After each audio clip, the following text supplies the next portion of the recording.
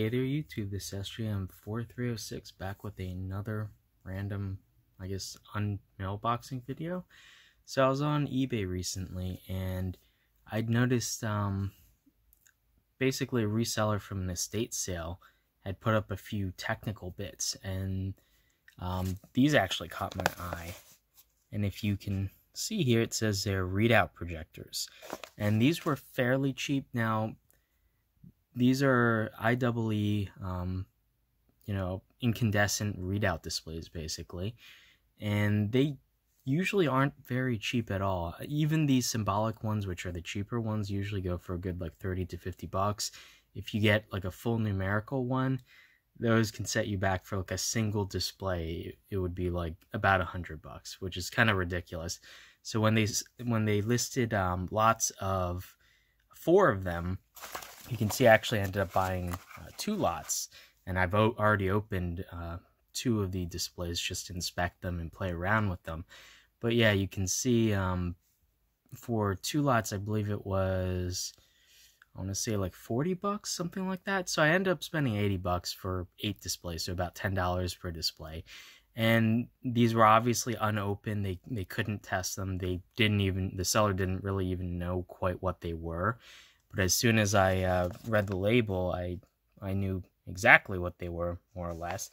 And I took a bit of a gamble because I tried Googling the part number, and there was no information about them, so I couldn't find if these were numeric or symbolic.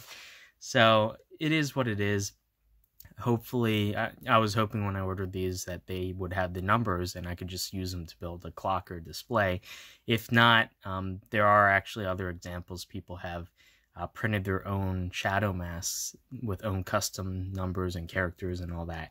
So if these did end up not having numbers, then we could go that route. But anyway, I guess we will go through and just open one of these. Now, I wish you guys could smell. I wish, the internet had smell-o-vision. These smell musty as all must, basically. You can see the date code here. It says it's from July 1st of 93, so it's not even that old, but it must have been stored kind of in a slightly damp area, I guess you could say, because they do smell quite pungent, I would say. Anyway, let's just go through and open one of these. I don't buy stuff not to open it. I buy it because I want to play with it. So I'll just show you what these actually look like. Now, these were actually used in old instrumentation type devices. You can see it's fairly nicely packaged, and it's kind of all in one unit.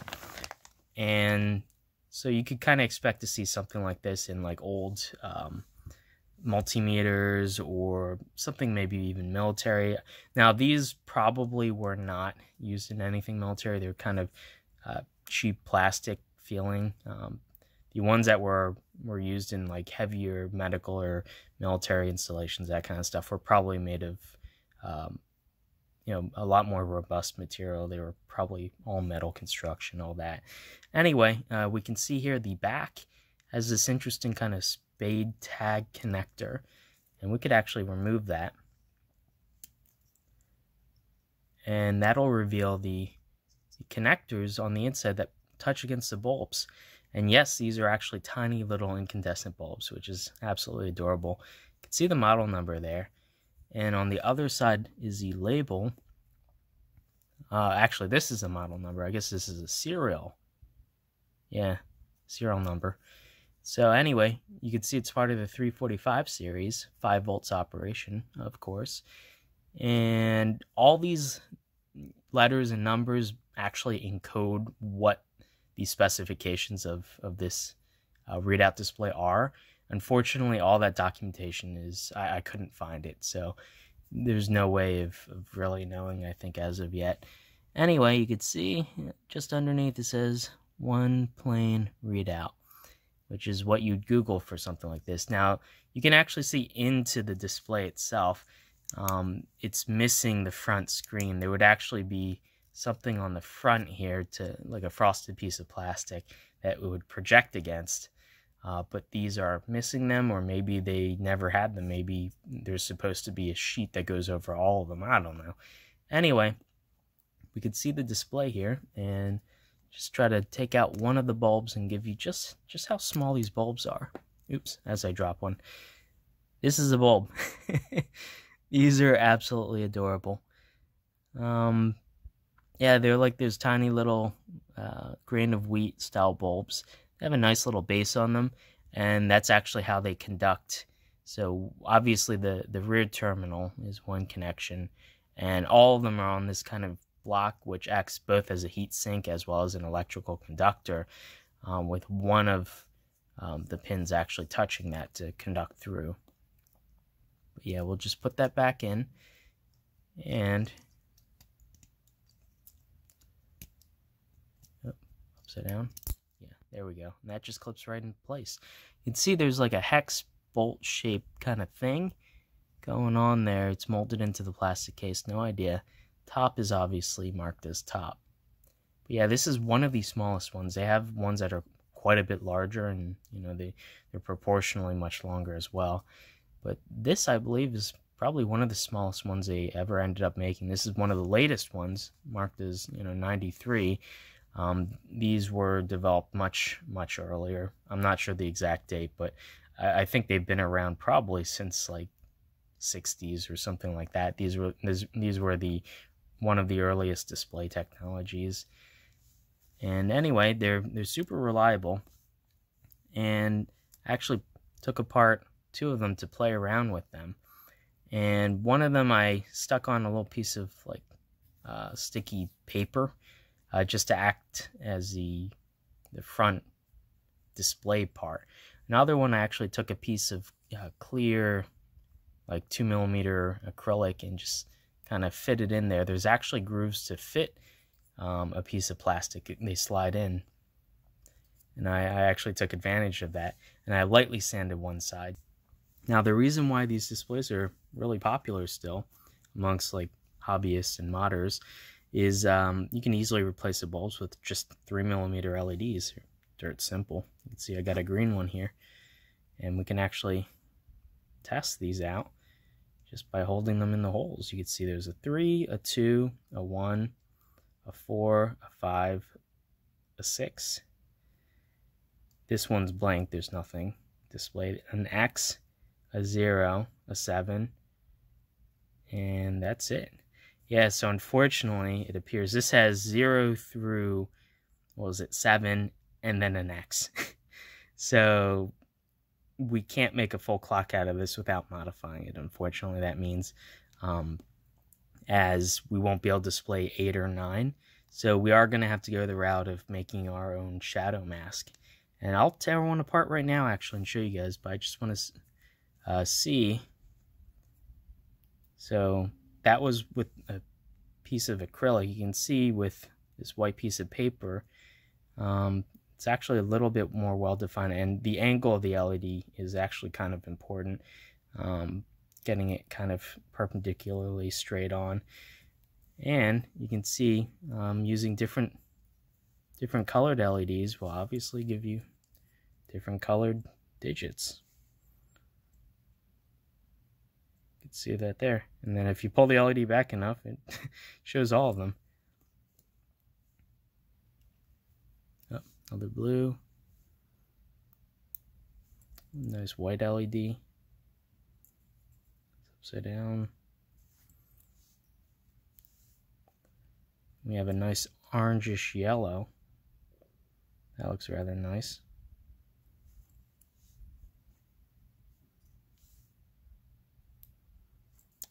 Red. See that X there?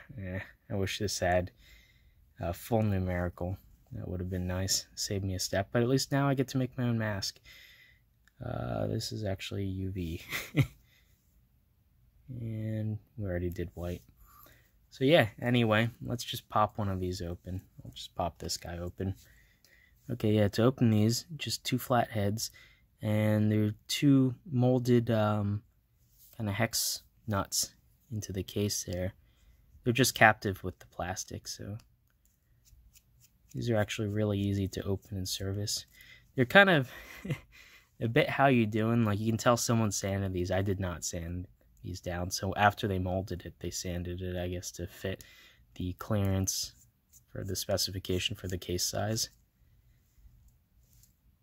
Yeah, you can see it just pops open there. Now it's a bit tricky. Yeah, just kind of give it a wiggle because there's a bunch of layers in between, and just be careful not to lose anything.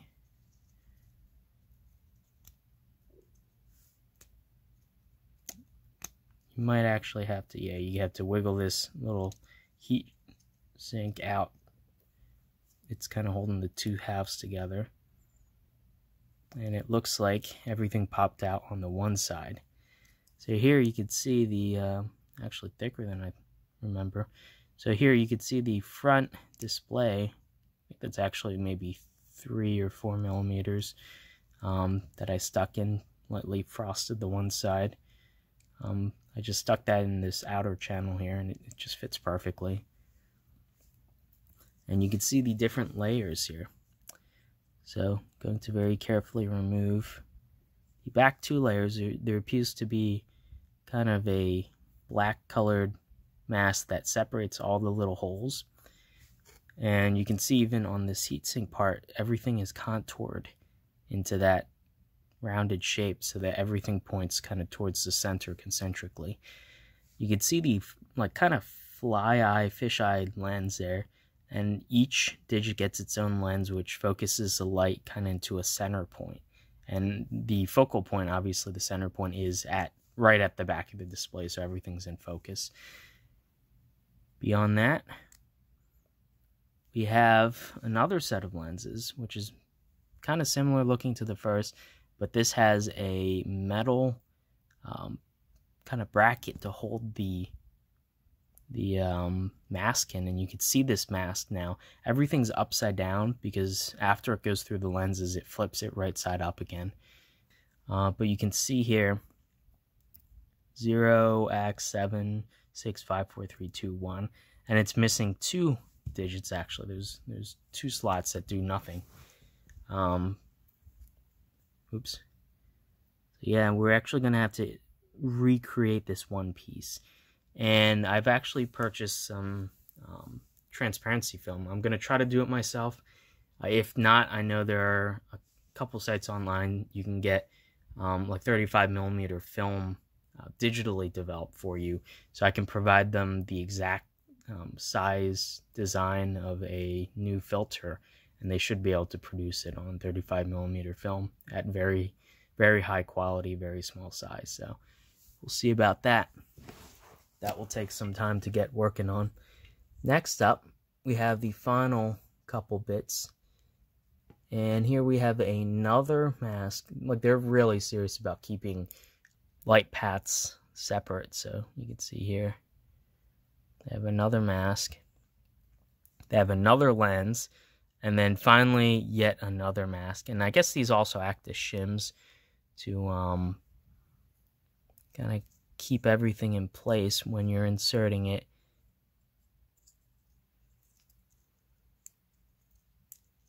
Let's see. Yeah, there we go. Let's see just how the arrangement looks. And this is how it's inserted.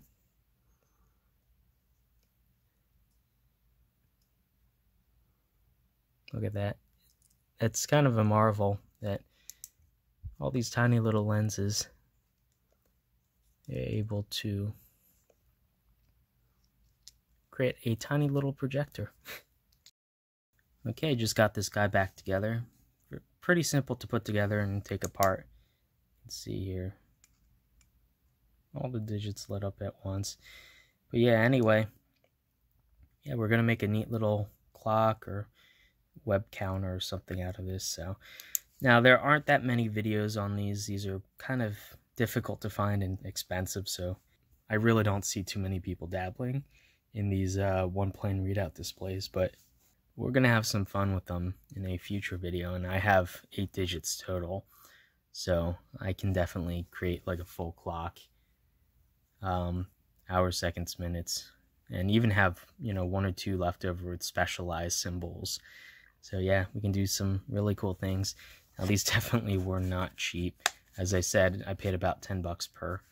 So this is definitely an investment, but I think we can create a sufficient mask and be able to actually get these to make some kind of really neat display retro kind of thing going on there. Anyway, hopefully you guys enjoyed this video, and actually I wanted to give you guys a huge thanks.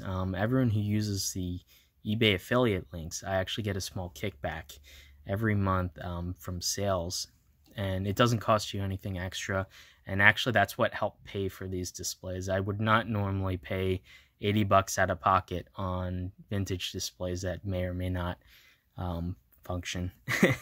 So I took the risk because I had money saved up from all the affiliate links that you guys used, and I got some money from. So huge thanks to you guys. You made this series of videos possible. So once I design the masks using the transparency film, we'll do another video seeing how that works, if I can get a high enough resolution on a desktop, either inkjet or laser printer. And if we can't quite get the resolution that we want and have the digits look nice and clear, then I'll actually send out externally to get it professionally manufactured. Tiny little mask films. Anyway, hopefully you guys enjoyed this video. If you have some interesting ideas of what you would do with one-plane readout displays like this, put them down below. One thing to note, I actually forgot to mention, on the displays that I opened, I did have to cut through the top label. It's just like a metallized film label, but it does keep the two parts, two halves kind of together. But yeah, other than that, hopefully you guys enjoyed looking at these really weird, kind of neat vintage displays, and I'll see you in the next one. Bye.